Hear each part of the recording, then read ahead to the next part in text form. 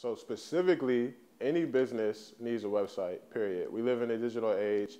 Most people spend about, on the average daily, 3 hours on their phone.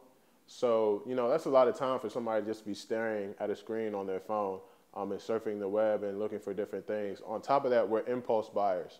So what will happen is let's say you have a storefront and you sell clothes.